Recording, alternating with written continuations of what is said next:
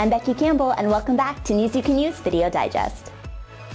On June 22nd, Hawaii Governor David Ige signed 3 bills amending state lobbying and ethics laws that double the maximum administrative fine the State Ethics Commission may impose for violations of ethics or lobbying laws, amends various lobbying-related definitions, allows a former lobbyist employer to file a notice of termination when a lobbyist fails to do so, and clarifies lobbyist reporting requirements related to special legislative sessions.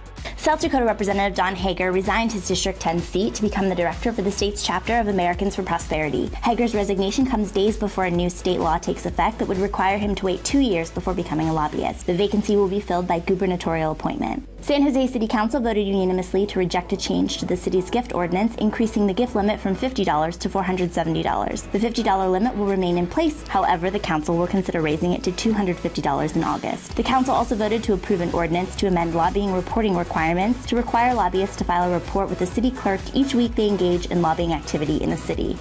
In sessions and elections news, a special election will be called in Massachusetts for the first Berkshire state representative seat to replace Representative Gail Caridi. Representative Caridi, who was in her 4th term, passed away. The New York City 2017 legislative session adjourned shortly before midnight on June 21st. Lawmakers adjourned without a deal to extend Mayor Bill de Blasio's control over the city's schools. The current agreement lapses on June 30th.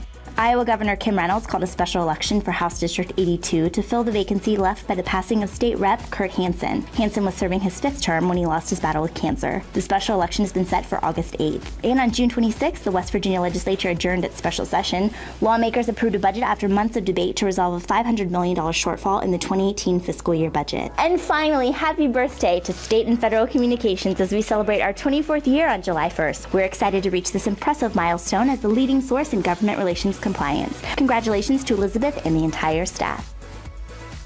That's all the news we have for this week. We'll be taking a break for the holiday, so if you need to catch up on your government relations news, check out our blog, Lobby Comply, in the meantime. I'm Becky Campbell, and from everyone here at State and Federal Communications, we wish you a happy Independence Day, and we'll see you in July.